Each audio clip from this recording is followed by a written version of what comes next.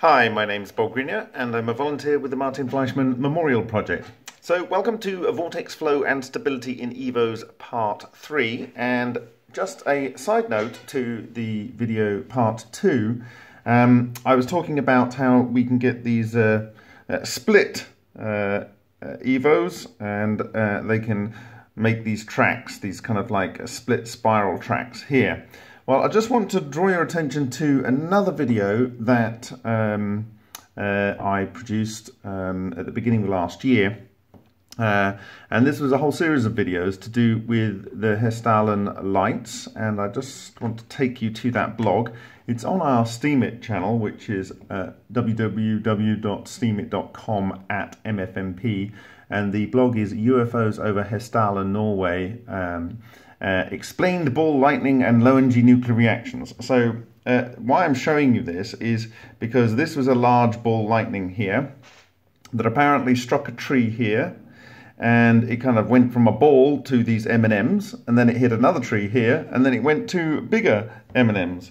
So essentially my hypothesis was there was a very large EVO, and it came and hit the tree here. It split a little, or it split into one part, and it produced this kind of track here, and then it went over here and did something different over here. So there you have it. This is a very, very large kind of spiraling track, similar to the ones we've got here, as kind of spiraling track here, or periodicity here. Now, your question might be, why are we not seeing the inside? Well, that is a question. So get your thinking caps on. Okay, so moving on from that, I'm going to kill that, and we probably don't need that anymore. So what I want to talk about here is this, which I shared on the 23rd of January 2018, and it's one of the Lion series videos. And I want to use this to illustrate something about the way there is flow around the exotic vacuum object of ions. And as we've established using the Lion 1 quartz liner, the tube furnace liner, if you have a EVO and it's turning around here and it's kind of flat onto the surface, it's scraping material around and it's passing it onto this one, which is scraping it round. And you can imagine that's just like two of these sections. So it's like this section and this section if these were rotating in this direction. Yeah. So rotating there and rotating there, it's passing the material there. Now, as I've said before, if we zoom right into this, these, if they're rotating that way up there, they're kind of rotating this way.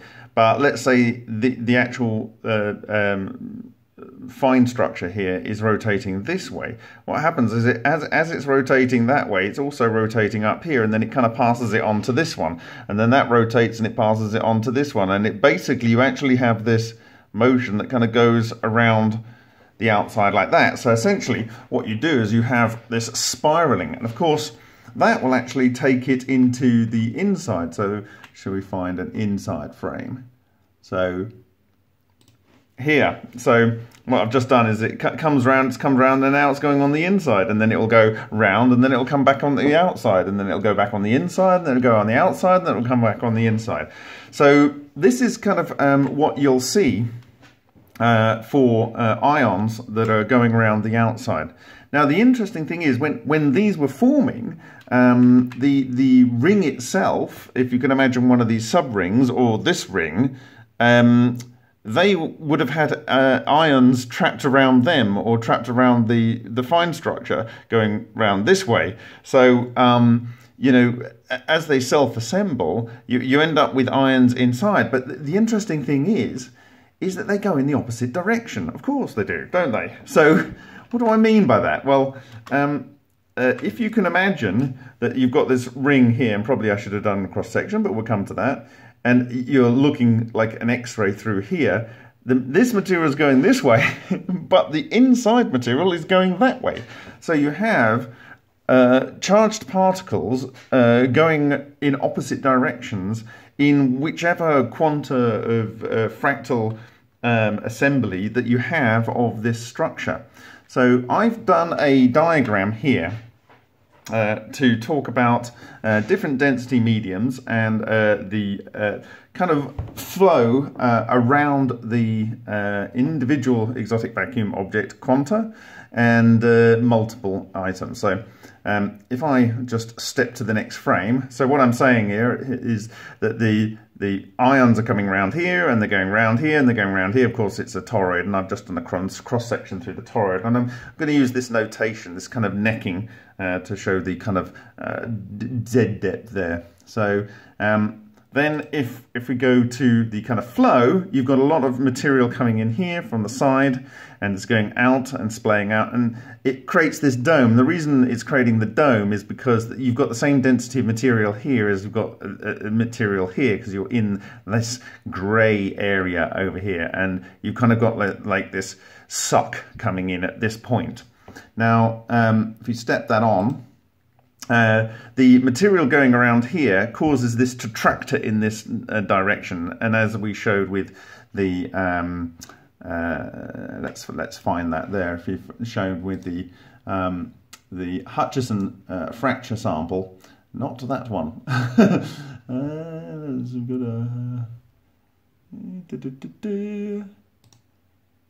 Yeah, as we showed with this.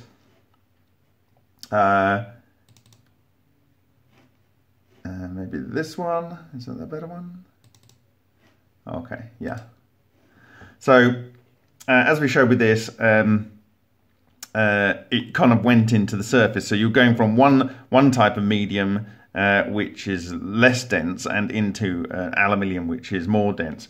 Now, on Bostic's work, on some of the toruses, you can see a kind of cross-axis movement. So we've got these scrapings here, which are basically radial, and you can look at the images that I've shared for different lighting, but there's also these kind of translational sweeps as well. So maybe I can see which one's best for showing that. Not that one. It might be the one I'm just showing you there. Maybe this one. Yeah, that's not the best, but maybe I should have dug that up first. Okay, this is quite good. So, I don't know if that's obvious to you there, but you've got this main sweep here, but you've got these kind of side sweeps here. Anyway, my point here, you can see it's going at an angle here and here. So this image is shared or something similar, so you'll be able to look at that in your own time. So what I'm saying is that not only do you have material transporting like that, or rather like bouncing around here, you actually have it going up and round at the same time. So there's a movement this way and a movement that way, and there's a gouging out with the actual fixed kind of rotating, kind of pseudo-rotating larger structure. Okay, so that's describing the small one. So not only have you got the material going through, there's also, once it's on there, it's kind of coming round the loop as well. So that's the ions when you're in the same medium. Now, if I go to the next frame here, what I'm doing a diagram of here is where I've got a number of rings, and you can imagine that this is an extended loop, and I'm saying that I want a very large loop, but that then comes into here, and it's actually going across the material boundary. So let's say this is the copper oxide in the LENR reactor, and this is the air, and I'm going to go to the next frame. So we have our material going around, and if you have a broken loop at both ends, the material just goes around like this, which is interesting itself. But what I'm trying to show you here is that if you can imagine this was a whole torus, like our torus here, yes, you have material on the outside going around with its helicity, and then you have material on the inside going around with the opposite. I think it's the opposite helicity. Yeah, is that right? Yeah, it's the opposite helicity. So that's a very, very interesting nature going on there, and bearing in mind those are charged particles. So anyway, so you've got this going around here, and then what does that mean for material travelling through it? Well, firstly, it's still going to want to tractor out. So in the case of the Hutchison sample, it's tractoring in, but it kind of gets stuck because it's kind of pushing itself out as well as in, and so it kind of gets stuck halfway. But if it's emerging, it's got kind of less resistance here, and it's pushing back on something that's more dense. So it could come out, and then what does that mean for the material that's in the loop? Let's say this was a complete loop, and for whatever reason this got some symmetry broken, or it just got disrupted, and this bit broke away. You've then got basically a railgun cannon, and this is one of the reasons I called it cannon in early 2018. So the next frame I'm showing you here is this one. And so, and in fact, what I'm showing you here is also the spiraling of the material as it comes through. And it's interesting because we have some detritus from the inside of the LENR reactor, which shows spiraling on it.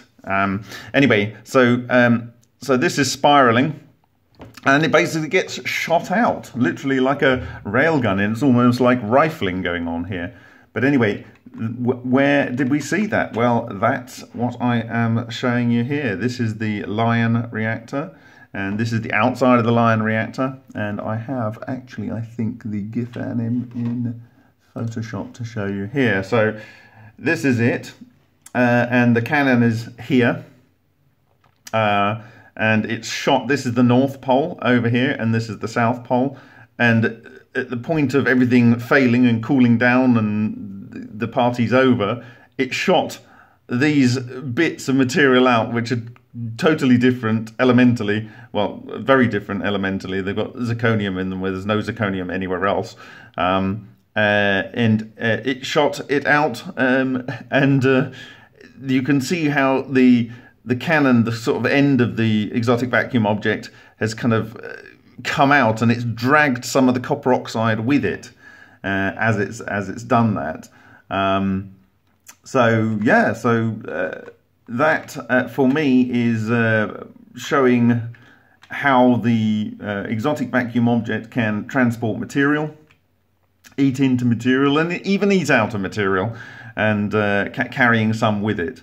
So I imagine that this occurred almost instantaneously. So what I will do is, when I post this video, I will include the links to the relevant videos for the SEM section, and a link to the part in the possible irony in LENR. But I think the key takeaway from this is that inside the exotic vacuum object, the material is moving one way. On the outside, it's moving the other way, and its rotation around it is one way on the outside and the other way on the inside. And if they are charged ions, you might like to think how that would play out electromagnetically. So where is that? Yes, so we go here. So yes. Thank you very much for your time, and I'll see you in the next video.